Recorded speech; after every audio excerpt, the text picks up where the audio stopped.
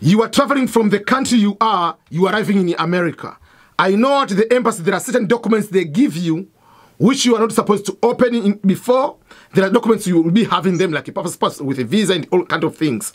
So when you arrive on the first port of entry we call here in America, for you it was it in Texas, right? Texas. Yes. Dallas or Houston? Dallas, Texas. Yeah. So when you arrived in Dallas, what was the first thing you did as a green card holder? Because usually you have to go to the customs and the customs and border protection officers at the kiosk. What process did it happen first of all on that particular end? Yes. So after interview, the embassy will give you the documents. They give you an envelope which you don't have to open. Yes.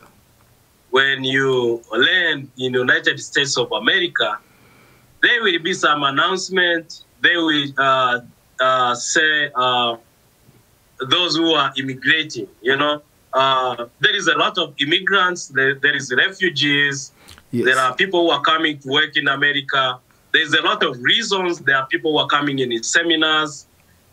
So they will show you the direction you have to go, because everybody have to go for on the Department of Homeland Security, and they have to check everything. And when we reach there, you have to line up, because there is a lot of people who are coming in and with different reasons, immigrants with different reasons. Yes. So you submit your envelope, which you should not open. It should be sealed. Don't open.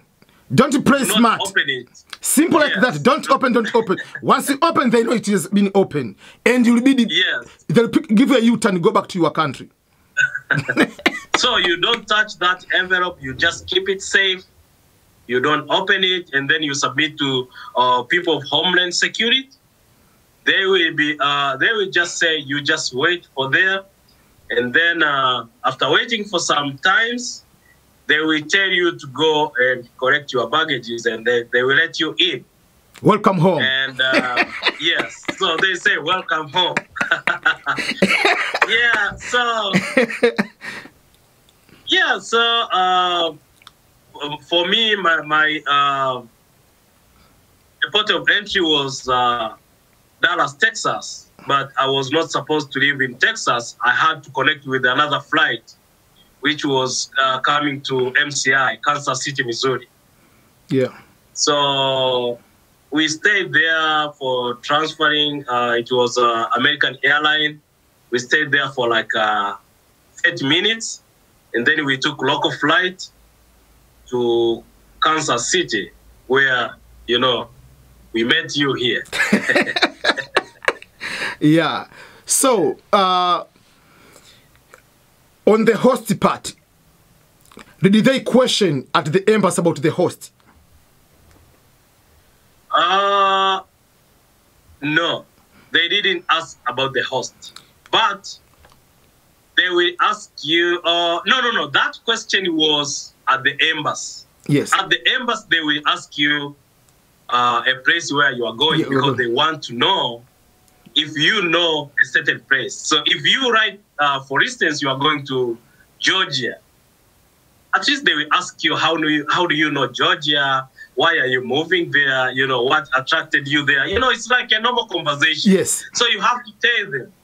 And then they will ask you about the host. Like, okay, tell me about your host. How will things go? Things like that, like a normal conversation. So those were the kind of questions. But whenever you land in America, they don't force you to go a place where you feel that you will be hosted or you will be living. Yes. Because it is your choice. It is your choice. It will depend on how you will manage life.